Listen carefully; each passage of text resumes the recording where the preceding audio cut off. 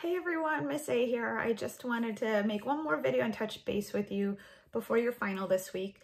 So our final is going to take place over 2 days, same format as the first and second midterm. So on Wednesday, you will have your multiple answer and free response. And then on Thursday, you will have your multiple choice.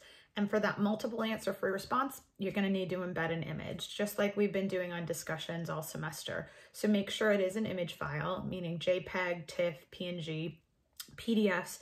Those aren't going to work. You want to make sure that you are not over your storage limit on your Canvas account. I've mentioned that a couple of times, and I will link that video that I made in the announcement below. So just check that you're not over. You can practice it on the sample exam. You can try embedding an image and see if Canvas will take it. But keep in mind, if you embed that image on the sample exam, it might push you over on your storage limit. So you just want to check for that. I would also recommend that you clear out your browser history. Ooh, let me even back this up. On your browser, use Chrome or Firefox. I tend to use Chrome. It's not even tend, I use Chrome. And clear out your history. I've had so many like weird things happen on Canvas, and then when I clear out my browser history, they go away. So sometimes they refer to it as clearing out your history, sometimes clearing out your cache.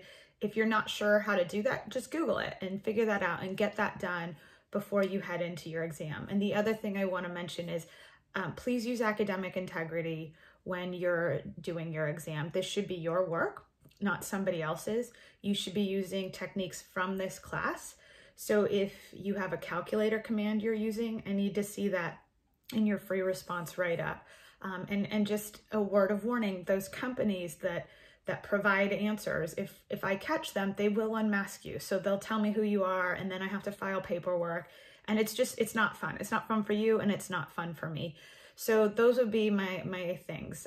Make sure you've got your storage limit underneath, like at a point where you can embed an image, embed that image using a JPEG or a PNG file, clear out your history, and use academic integrity. And with that's it. I mean, we'll be done with the semester. Hopefully I'll have grades posted Friday, Saturday. We'll see how long it takes me to grade things. And then that will be it. And keep in mind, if you're not happy with your grade after you get this score, like let's say it's on Saturday, you still have the option to do the extraordinary withdrawal. If you extraordinarily withdraw, nothing will show up on your transcript. And it doesn't count against that 3 attempts for taking a course. You do want to check because it could affect your financial aid. There's also the option to do pass, no pass on any class, but again, check with a counselor because some majors need grades in certain classes, things like that. So with that, I wish you the best of luck. If I don't make another video before we get out of here, thank you so much. This was a stressful semester. I know it was for me, and I'm sure it was for you guys as well. And I know we're not out of the woods. Like, we still got at least another semester of this.